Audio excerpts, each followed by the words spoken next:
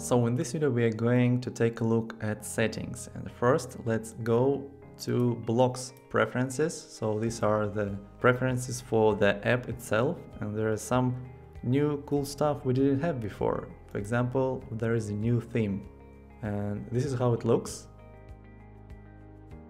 Okay, so let's go to preferences and see what else we can change. Of course, we can change the default browser, and we have these block bar rows, brick bar rows. These are the floating block selector and floating brick selector I was talking about in the previous video. When we can, of course, manage our fonts here, we can install the fonts from Google.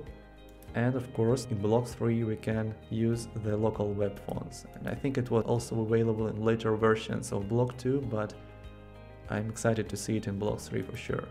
And then we have a couple of other options which are not important right now, so I will use everything as it is. And next I will show you the project settings.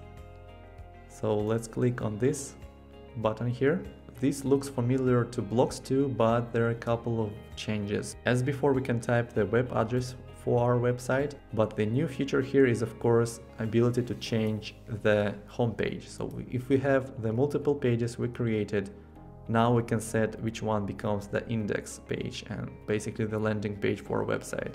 And now we can change the background of our site. So for now it is white. We can change the width, and now we can change the default language for the whole website. So you can change whatever language you want.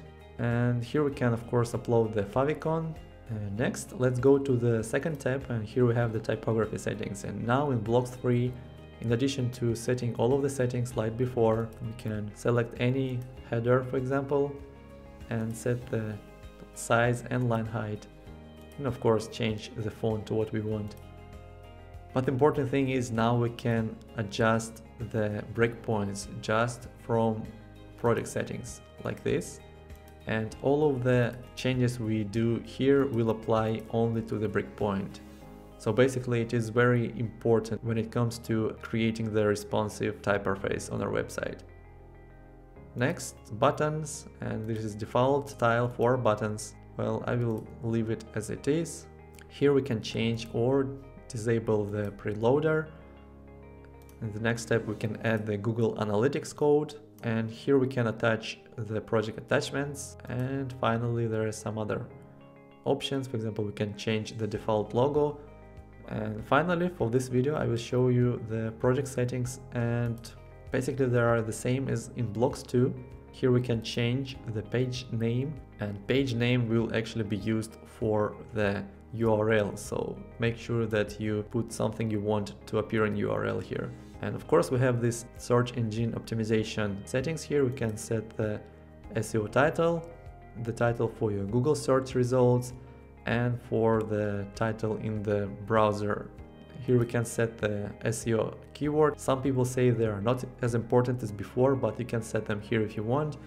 And the very important thing, of course, here we can put the description for our website. And here we can explore some other options. So here we have the use in primary menu. So when we create the page, it is by default goes to the navigation. So if we uncheck this, the page will not be appearing in navigation by default. Other important things here are ability to enable and disable the top and global areas. And well, to show you what it is, I will add new block right away.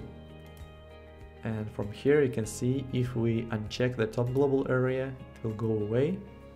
And if we uncheck the bottom global area, it will go away. Okay, so here we can also add some code.